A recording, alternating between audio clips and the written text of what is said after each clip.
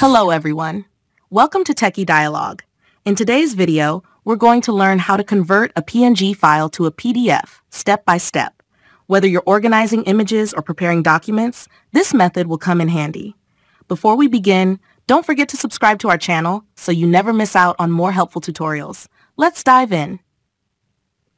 Step 1. To get started, locate the PNG file you want to convert. Open the folder where the file is saved. You can double-check that it's a PNG by looking at the file type listed, or simply double-click to preview the image. Once you've confirmed it's the file you want, right-click on the PNG. Step 2. In the context menu that appears, look for the Print option and click on it.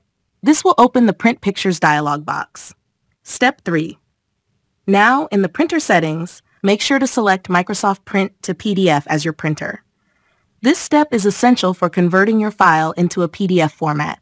Step 4. Next, customize the page settings to suit your needs. You can adjust the paper size, such as letter or A4, and choose the layout, like fit picture to frame or full page. The preview on the side will update automatically, allowing you to see how it'll look before saving. Step 5. Once you're satisfied with the settings, click on the Print button. A window will appear asking you to save the file.